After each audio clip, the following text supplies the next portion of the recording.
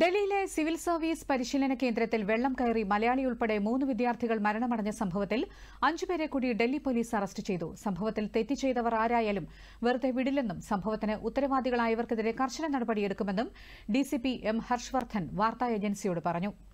പ്രദേശത്തെ ക്രമസമാധാനം ഉറപ്പാക്കുമെന്നും ഡിസിപി അറിയിച്ചു. ഇതോടെ കേസിൽ അറസ്റ്റിലായവരുടെ എണ്ണം 7 ആയി. We have arrested 5 more persons in addition to the 2 people we had arrested earlier.